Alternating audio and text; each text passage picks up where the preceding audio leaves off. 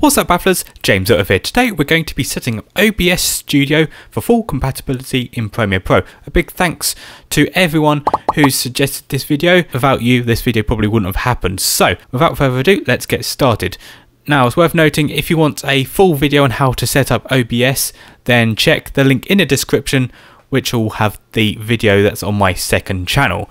Let's go ahead and click settings right here. Go over to output. Okay, so under the recording tab, change the type to standard. Now I just leave this unticked, generate file name without space. However, if you're encountering any problems, then you might want to try that out. Okay, so recording format. Now I use Premiere Pro and only certain recording formats work with it, so I just select MP4 because MP4 works best for me. The only problem with MP4 is it will give you a bit of a warning down here saying that if you get like a blue screen of death or a power loss, then your footage will not be recoverable. However, if you select FLV, it won't work in Premiere Pro, so make sure you do select MP4. Next up is the encoder. Now you have several different options on here depending on what graphics card you have. You may have an NVIDIA or an AMD option. Okay, so I'll start off with the X264 option, and then afterwards I'll show you the settings for NVIDIA. So for the rate control, you can just leave this on CBR and then change the bitrate to 5000 kilobits per second. This will give you a much crisper, cleaner video quality. If you're running low on space or you're planning to record a really long video, what you can do, you can adjust this to something like 3500 kilobits per second. It won't look quite as nice as 5000 kilobits, but it will save a lot more space. Next up, I'm going to leave use custom buffer size unticked, keyframe interval on 0, CPU usage, I'll keep this on very fast, it works very well for me. Then profile, I'm going to select high, so this will give you the highest quality recording, which is what we want. And then for tune, just leave this on none. Finally, the X264 options, just leave this empty, don't type anything in there, and we should be ready to go. So once you've finished changing your settings, go ahead and press apply, and then press OK. And there we go. So if you have an NVIDIA graphics card, you can go ahead and select the NVIDIA NVENC H264 new encoder. Now just leave rescale output unselected and this empty.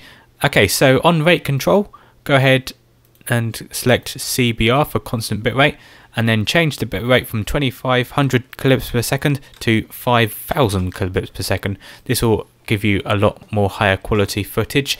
If you want to save disk space, go ahead and select 3500. Keyframe interval, keep that on 0. So for the preset, what I'm going to do is change quality to max quality because we like max quality.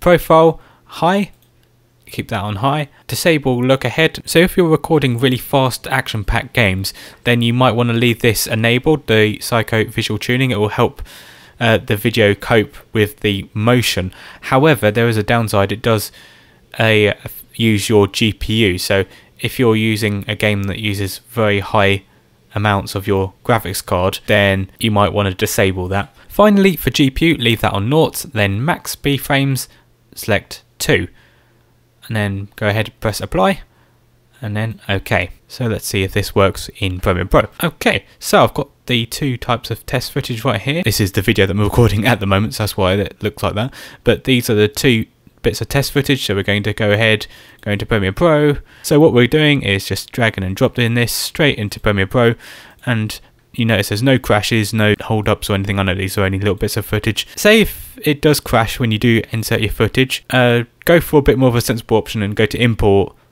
then select your video from the import window instead of dragging and dropping. Sometimes that might mess things up a bit. Let's play the two pieces of footage. This is the test settings for X264 setting in OBS. So let's see if this works in Premiere Pro. Is start a bit of test footage. This is going to be very interesting test footage to test out the NVIDIA settings.